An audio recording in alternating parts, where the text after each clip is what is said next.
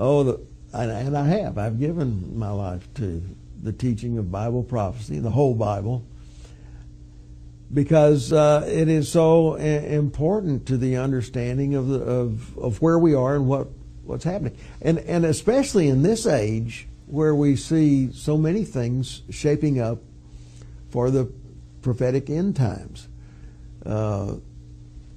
Israel back in the land, of course, is the key to the whole thing, and that is the time clock of the Lord. If Israel were not back in the land, other things might seem coincidental or something like that. But with Israel back in the land, we have to pay attention to everything that's going on around in the world. The apostasy of the church, which is certainly an end time feature. We see all the nations of the earth almost like a knee-jerk reaction going against Israel. Anytime anything happens, it's Israel's fault, it seems. And the United Nations has condemned Israel every time it has a chance to do so, more than any other nation. The shaping up of the Roman Empire revived in Europe.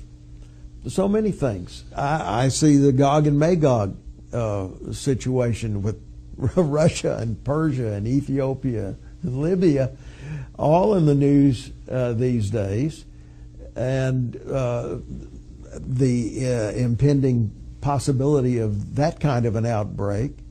Now there's concentration on the immediate neighbors of Israel, with the idea that Psalm 83 and Isaiah 17 are just on the verge of becoming a reality.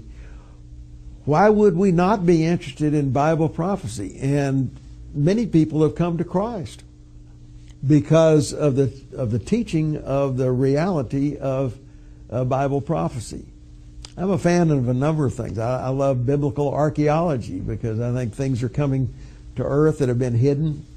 Nobody cared about what was in these mounds for 2,000, 3,000, 4,000 years. Now they're digging them up, and every time they turn a spade, they find something that verifies the historicity of the Bible, which suggests that the prophecy of the Bible is just as real as the history.